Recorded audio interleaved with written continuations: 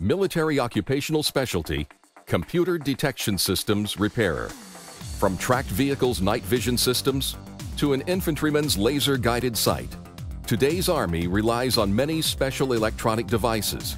And to keep that sophisticated equipment operational, the Army relies on these soldiers. Because these devices are sensitive, you must qualify for a secret clearance to have this MOS.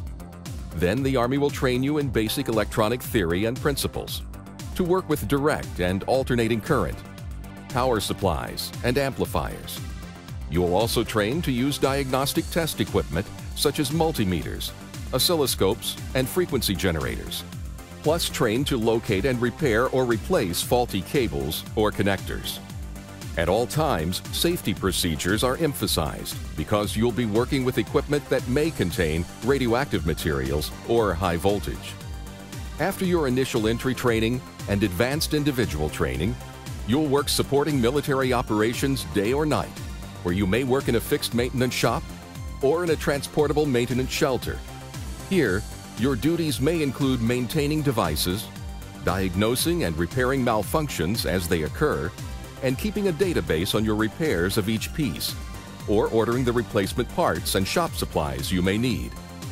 You may also set up, operate, and maintain your unit's power generator. Serving in this MOS can help you transition from the military to the civilian employment sector, because your skills in leadership, teamwork, and problem solving, combined with a more developed sense of responsibility, self-discipline, and motivation, are skills and values in demand by civilian employers. The Army relies on these electronic devices and the skills of these soldiers to keep them working right. Military Occupational Specialty, Computer Detection Systems Repairer.